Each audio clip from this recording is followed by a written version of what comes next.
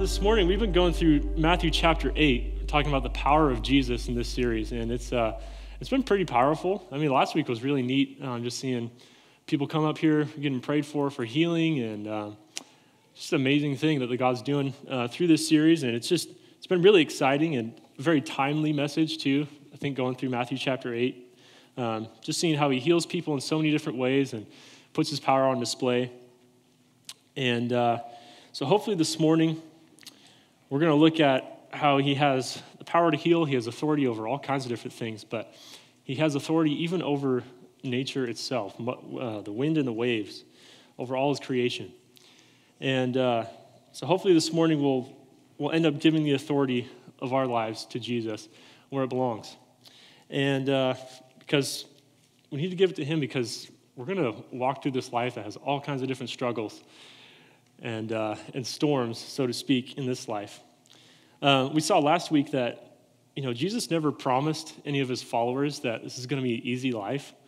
He said the exact opposite. You're going to face all kinds of trials, and you're going to face all kinds of troubles and storms, so to speak. And in John 16, verse 33, it's right in the middle of kind of Jesus' farewell message and his prayers that he gives to his disciples before he's arrested and ultimately he's taken to the cross to be crucified for us. He promised us this. He said, I have told you these things, all of his teachings, all of his parables, so that in me you may have peace. In this world you will have trouble, but take heart, be of good cheer, take courage, because I have overcome the world. So why does Jesus tell us this? He promises us this, that we're going to have trouble in this world. If God is a good God, why would he allow anything bad to happen to his people? Well, we're going to look at why. And it's for our good. It really is. And it brings us to this kind of a case study, this iconic trial by storm in the life of these disciples that are following Jesus early in Jesus' ministry. And so it's in Matthew 8, verses 23 through 27. It says... So this is Matthew and Mark and Luke combined. All three of them, they kind of tell the same story, just in a little bit different ways. So what I did, to put the whole story together, I kind of copy and pasted from Mark and Luke. So if it's confusing to you, I got everything color-coded, but hopefully that kind of puts the whole picture together for us this morning. So that day, when evening came, he got into the boat, and his disciples followed him. Jesus said to his disciples, let us go over to the other side of the lake. Suddenly, a furious storm came upon the lake, so that the waves swept over the boat, and he was nearly swamped. And they were in great danger. But Jesus was in the stern, sleeping on a cushion. His disciples went to him and woke him, saying, Lord, and they say teacher and master. They call on all kinds of different names. Somebody, save us. We're going to drown. Don't you care if we drown? But he replied, you of little faith. Why are you so afraid? And he got up and he rebuked the winds and the waves, saying, quiet, be still. And it was completely calm. The men were in fear and amazed and asked, what kind of man is this that even the waves and the wind obey him? So you see three things happen here. First, the storm descends, the disciples freak out, and then the Lord steps in. And we're going to take a look at this. If you've been a Christian for any amount of time, you're going to recognize right away, you know what a storm is in your life. They happen pretty frequently, and, you have to recognize probably by now that these storms, conflict, opposition, discomfort when you're following Jesus, it's a normal thing. It's normal. In fact, 1 Peter, he reminds us, one of Jesus' disciples, he says, beloved, do not think it strange concerning the fiery trial or storm, which is to try you, as though some strange thing has happened to you. But instead rejoice, to the extent that you partake in Christ's suffering, that when his glory is revealed, you may also be glad with exceeding joy. So in fact, we see that there's only two types of Christians in this world. Christians who are going through a storm, and those who are about to go through a storm.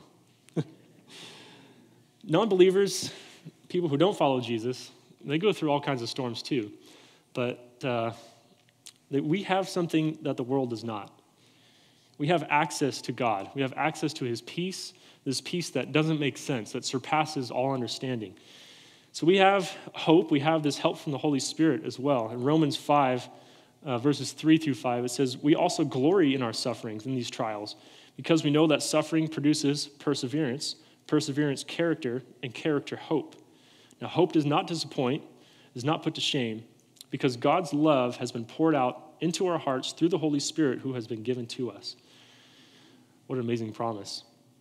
We also have God's word, which tells us no more and no less than 365 times, do not be afraid.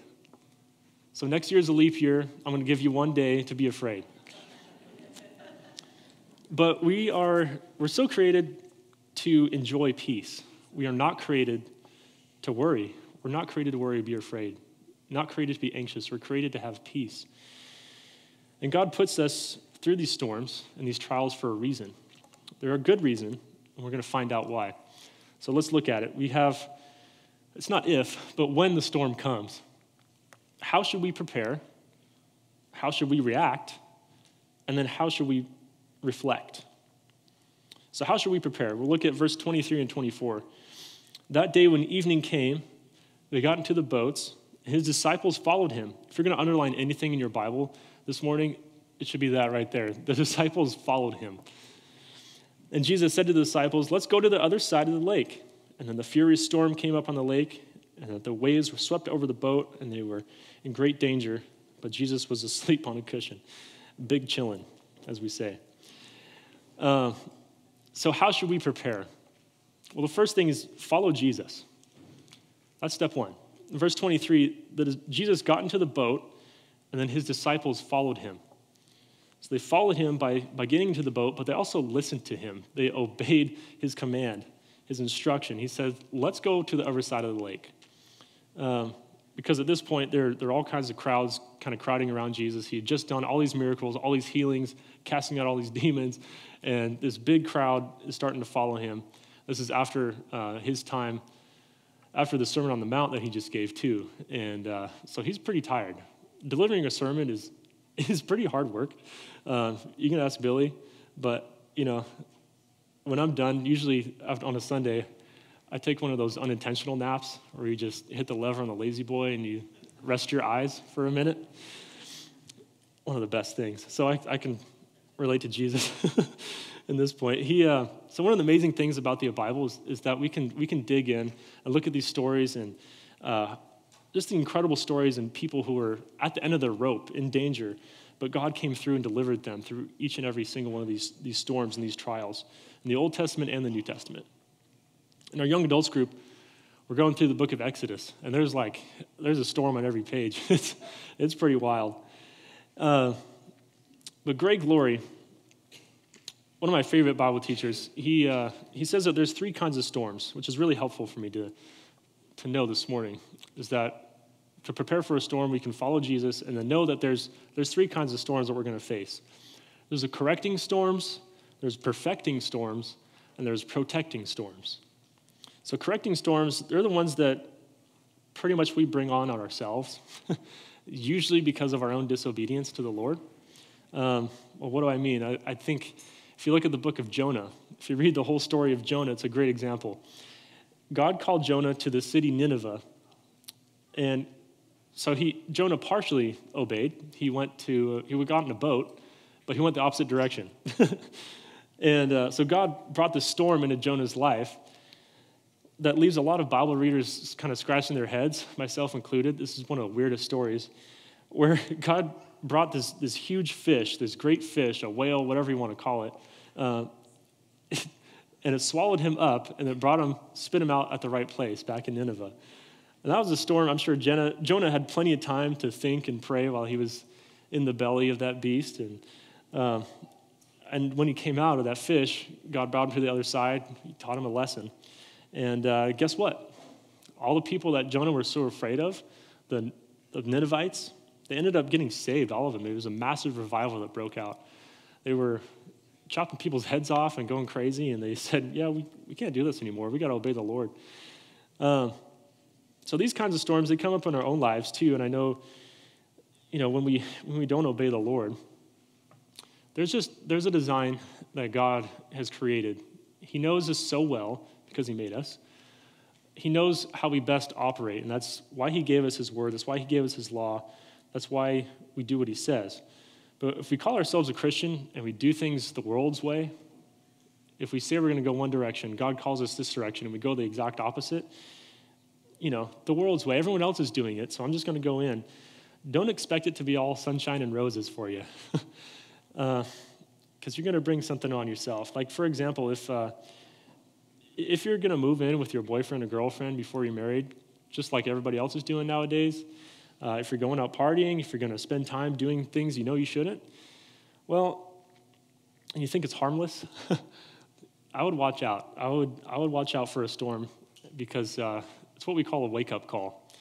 And I recommend obeying the Lord before that storm comes. But I know I'm one of them. We need to learn the hard way sometimes. So then there's perfecting storms.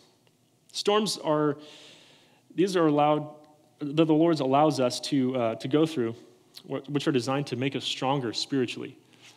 So the perfect example of this is Job. I think he is probably the undisputed champion of trial. Everything was taken from him, everything. He was left just with the clothes on his back, and he was given like this weird disease, this boils all over his body.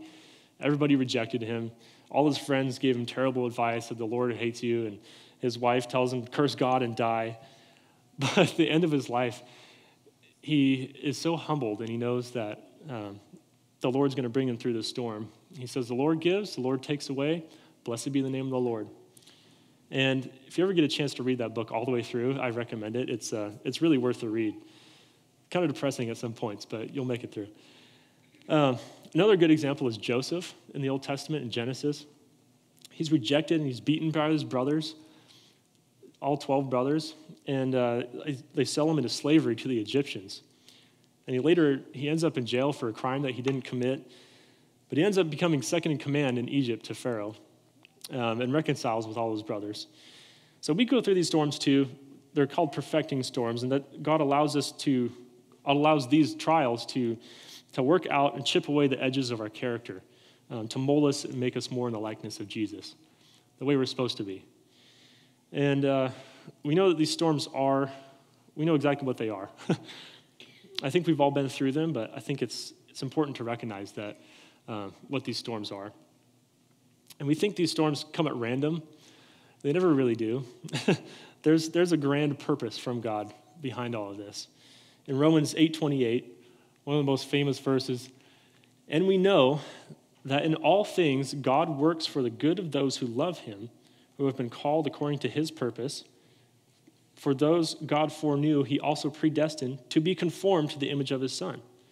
And that all things that Paul is talking about there, that's talking about what he calls early on in this chapter, our present sufferings, which are not worth comparing to the glory that will be revealed in us in eternity. So we have something to look forward to through these trials. And this is the sanctifying work that God is doing in our lives before we are glorified in his presence, in a glorified body. I'm excited for that. It's what I like to call sanctification, the fun part of Christianity. Then there's protecting storms. So these are storms that are designed to protect us from something even worse. If you look in the book of Acts, you'll see Paul. He goes through, the Apostle Paul, not Paul the Bolt. He goes through all kinds of storms and troubles, physical storms. He goes into prison. He's beaten several times. He goes through this literal storm. Him and 276 others are on this boat and they shipwreck. They end up on this island, Malta. And then he shipwrecks 2 more times. It's a wild story. You can read about it. 2 Corinthians chapter 11, I think it is. He kind of sums up all of his troubles in one little paragraph. He's like, man, it was worth it though, is what he says in the end. And you would think that, all this is really bad. How could the Lord do this to Paul? All he's trying to do is spread the gospel and share the good news about Jesus and forgiveness of sins. But then you realize that there's people constantly coming after him to kill him and take him hostage and beat him. So I think God used these prison bars not to keep Paul in, but to keep people out from getting to him and killing him. And he was able to preach the gospel even in the prison. But we go through the same things, and I'm sure I speak for a lot of people here. When you endure the storm of breakups, they kind of suck. They really do. Sometimes right after, sometimes years later, you kind of realize that, that's definitely not the person that the Lord had for you to marry. In my own life, I believe God used some sort of a long-distance relationship while I was in Bible college to make sure that I was there for the right reasons, to keep my eyes fixed on Him and focused on studying His Word and the calling that He had on my life. And also because Bible college girls are kind of crazy. There was one poor fella, my buddy, he said that in one semester, 4 different girls came up to him and said, "The Lord told me we're going to get married." Yeah, that's not the Lord. That's called muy guapo. So how should we prepare? We prepare by following Jesus. We obey what He says, and we expect storms to come. So live your life trusting Jesus, asking yourself, would I get in the boat? I don't know if I would. But what happens next? We'll find out. But really quickly before we move on, I wanted to point something out just to give us some context of where they are, like literally, physically. That's the Sea of Galilee. So it's interesting, if you read it, it says that day when evening came, there was suddenly a furious storm came on the lake. This wasn't uncommon in Galilee. It's pretty interesting. This Sea of Galilee, it has like 10 other names, like Lake Tiberias and other things I can't pronounce. But I was looking at a map, and my wife was with me. She was like, "That's it? It's a tiny little lake. It's like 8 miles across." I'm from Clear Lake, and that's a big one. But so what's interesting is this lake is 700 feet below sea level. And then this is where we get a lot of bananas from, actually, is in this region. And then surrounding in those mountains over there, from the north and the east and the west, there's mountains that go from like 2,000 to 4,000 feet above sea level. So what happens is heat rises, right, from the low elevation. The heat rises from 700 feet below. And then the cool air from the east and the north, it kind of comes in and rests in this little valley at the same time. So you get this sudden just with a little transfer of heat and energy just going straight down as soon as the sun goes down. The hot and the cold fronts meet together. This is meteorology. My favorite channel growing up as a kid was the Weather Channel. I don't know why. It's a nerdy thing, I guess. It's a small lake. It's really small, but it had the perfect conditions for this storm. It's the perfect storm, in other words. So in this world, this fallen, broken world that we live in, it's a perfect storm as well. Perfect conditions for all kinds of things to come our way. This world is cursed. It's cursed by sin. We see Genesis chapter 3, the fall of man, that kind of ruined everything for the earth. So of course things in our life are going to go wrong. It's a world full of selfish people with selfish motives, and there's big storms, there's little storms. There's little storms like a sleepless night before a big day, or there's big storms like a 2-year-long pandemic. But when a storm comes, not if, but when, how should we react when we're in the storm? How should we react? The disciples, in verse 25, they woke him, saying, "Lord, teacher, master, save us. We're going to drown. Don't you care if we drown?" And he replied, "You have little faith. Why are you so afraid?" And he got up, he rebuked the wind and the waves, saying, "Quiet," or "Peace, be still." And it was completely calm. So Jesus is sleeping on the boat, big chilling. And they're going down. And I don't understand how he's asleep. I know you get tired, but I don't know if anyone's been that tired where you're getting some water splashed on your face and you're still asleep. Man, he must be confident. And you have to think that these are trained professionals. So James and John, they were in this family business with their father Zebedee, And then Peter and his brother, they had a professional fishing business too. So these are professionals out here. They know what they're doing. If anybody on that water this whole time during the storm knows how to navigate this, it's them. But these men were, they're used to being out there all the time. So I just wonder how much time had passed before, when the sudden storm came on until they woke Jesus. How long were they depending on their own strength? How long were they leaning on their own understanding before they realized they were sunk? This was a test for them. It was a heavy test. But notice they're sinking. They're not swimming. So they decide to wake Jesus. And they finally caved. And I like how each one of the different gospels, the three gospels, gives us a different name for Jesus. Lord, teacher, master, save us. We're going to drown. Don't you care if we drown? And the Greek word right there for drown, it really means perish or die. Like, Lord, don't you care if we die? We're going to die. We're dead. This is it. We're going down. When Jesus wakes up, he responds, oh, man, you have little faith. Why are you so afraid? And Jesus, one commentary says this. He uses this phrase to respond to his disciples' doubt that God would take care of them.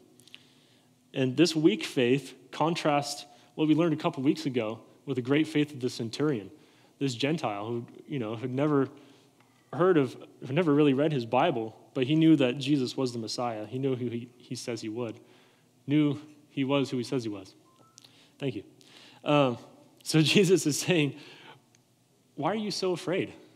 I told you to get in this boat. I told you we're going to get to the other side. I didn't say we're going to go to the middle and drown. And then Charles Spurgeon, I love this, it's clever. He says, he spoke to the men first, for they were most difficult to deal with. Wind and sea could be rebuked afterwards.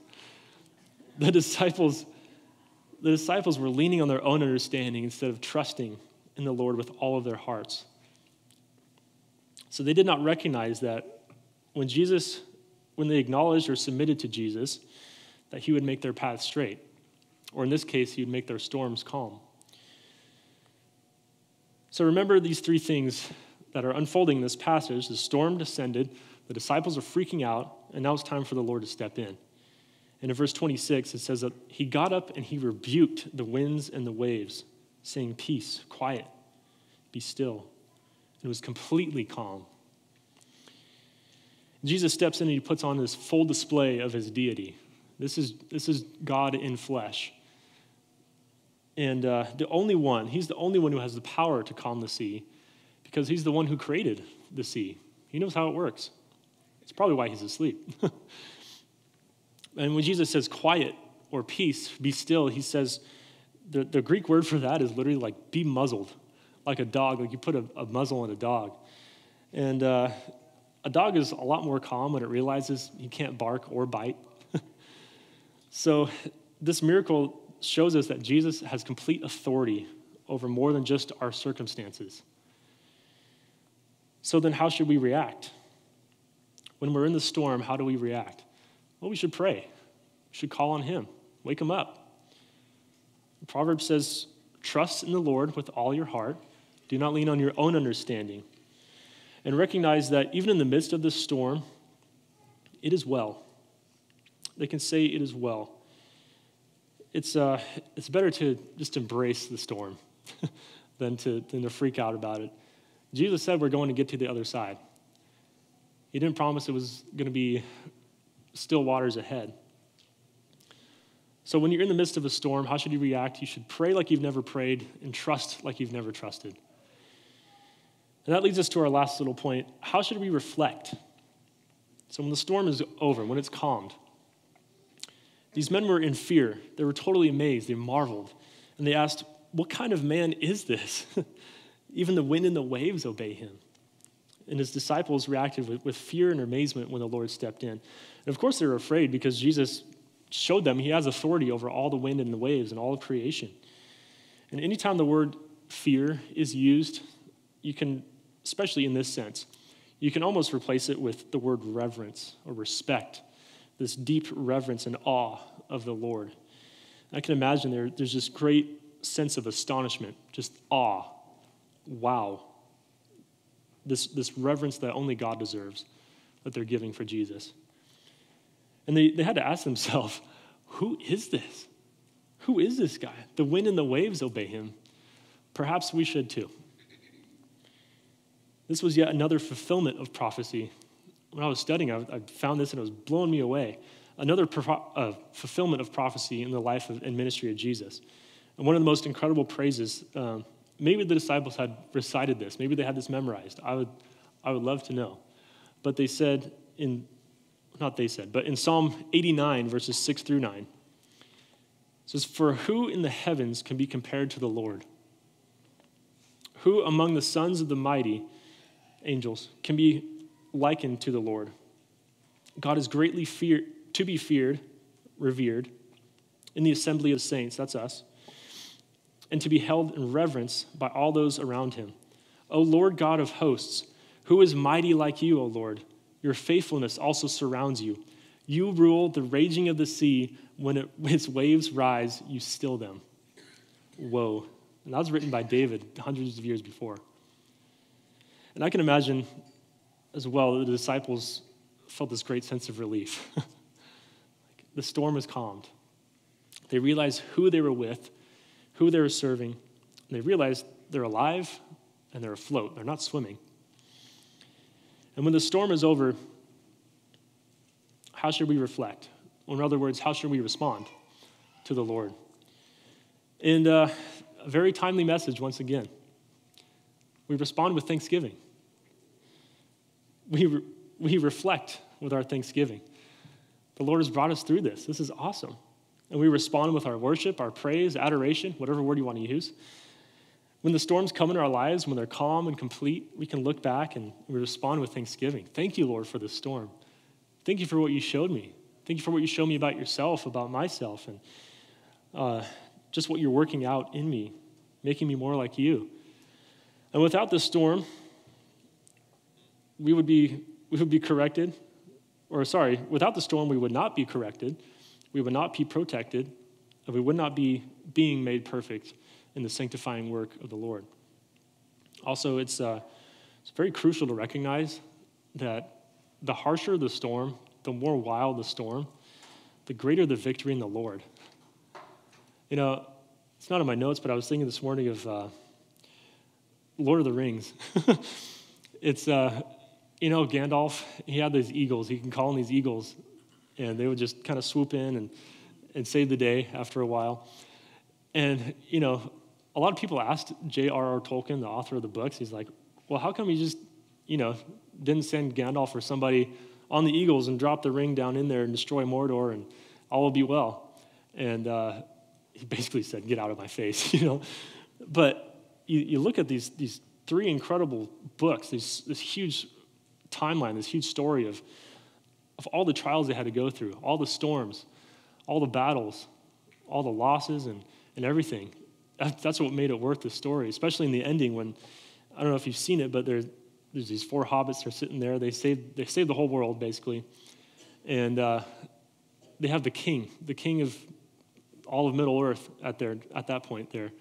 And everybody's bowing to the king. And the king looks back at them and he says, no, you guys bow to nobody. And so everybody bows down to them, and it's this whole emotional moment. But if they didn't go through what they went through, that wouldn't have happened. They wouldn't have received that glory in the end from the king. So it's the same in our lives. God puts us through these things. I know without a doubt, there are hundreds of testimonies in here of how the Lord has brought us through crazy storms. I could be here all to the end of the year telling stories about some of the past storms and trials in my life and how God has proven his faithfulness and his love to us over and over again, and how he's been shaping us and making us more into his image. And I think of Paul the Bolt, 98 years of being alive. He's only been a Christian for the last 75 years, about 3 times my lifetime. I'm sure he's got a story or two to tell. And I'm sure he's been through some storms in his life. But it makes it even more humbling to talk with him. And he says, hey, can you pray for me on this, brother? Like, oh, man. Or then we catch him walking up the stairs to go to Ray Simpson's class, the Digging Deeper class. And he says, why are you going to class, Paul? He's like, well, there's just so much more to learn. And, the good things about storms is they don't last forever. It really helps us to keep this perspective that we're eternal beings. They're temporary. And it gives us this perspective that there's so much more to our life than just life here on earth. In comparison to eternity spent with Jesus being perfected, a storm or two ain't so bad. So when, not if, but when the next storm comes, we can have this eternal perspective in mind. God has a plan. He wants to shape you. He wants to lead you. He wants to strengthen you through all of these storms. I want to close out by reading maybe one of the most comforting scriptures in the whole Bible. It's Isaiah 40. Towards the end, it says, "Do you not know? Have you not heard? The Lord is the everlasting God, the creator of the ends of the earth. He will not grow tired or weary, and his understanding no one can fathom. He gives strength to the weary and increases the power of the weak, especially in storms. Even youths, young people, grow tired and weary, and young men stumble and fall. But when those who hope in the Lord, even especially through the storm, those who hope in the Lord will renew their strength. They will soar on wings like eagles. They will run and not grow weary. They will walk and not be faint." So when we're weary, when we're weak, when we stumble and fall through our storms, we can trust and hope in Jesus that he will give us the strength to make it through every one of these storms. So let's pray. Let's pray that the Lord would give us the strength to prepare, to react, and to reflect when the storms come.